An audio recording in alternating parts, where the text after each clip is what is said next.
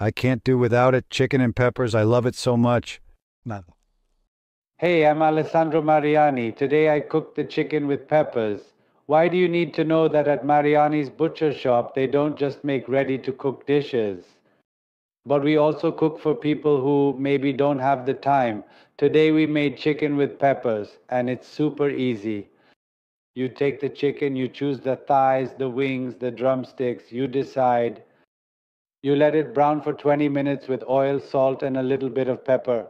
In the meantime, have you already chopped the onion and the bell pepper? You take them and put them inside and let them continue to brown for another 20 minutes. Once the peppers are browned, take the tomato. I like the puree, maybe some San Marzano, it's up to you. Few words, it should be done in an hour.